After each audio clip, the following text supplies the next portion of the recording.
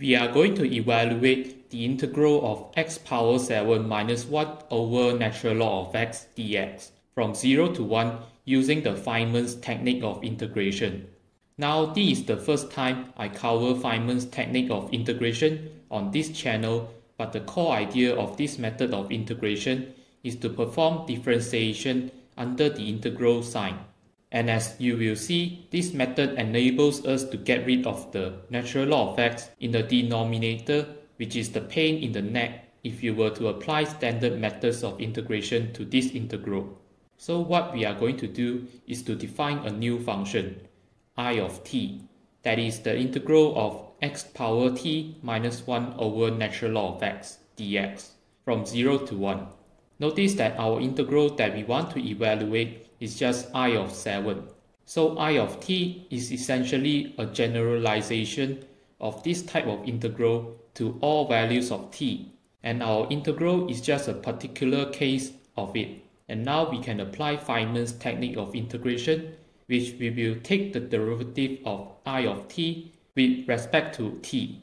Since the function that we are integrating is continuous over the interval 0 to 1 that we are integrating over, we can interchange the integration and the differentiation, which we are now taking the partial derivative with respect to t of x power t minus 1 over natural log of x. And the partial derivative will give us x power t times natural log of x over natural log of x. The nice thing about this is that the natural log of x cancels out, and we have removed the part of the integral that is holding us back from solving it. So integrating x power t with respect to x is just x power t plus 1 over t plus 1 by using the power rule for integration. Evaluating at 0 and 1, we get 1 over t plus 1. Now this is the derivative of I of t. And to get back I of t, we can simply integrate both sides, which I of t is the integral of 1 over t plus 1 dt, which is natural log of absolute value of t plus 1 plus c. We now have to determine the constant c, but this follows easily by noting that I of 0 is 0, since the integrand is just 0. So when t is equal to 0, we see that c is also 0.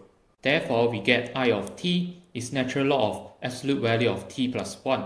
And not forgetting that our integral is I of 7, so when t is 7, the integral of x power 7 minus 1 over natural log of x from 0 to 1 is just natural log of 8.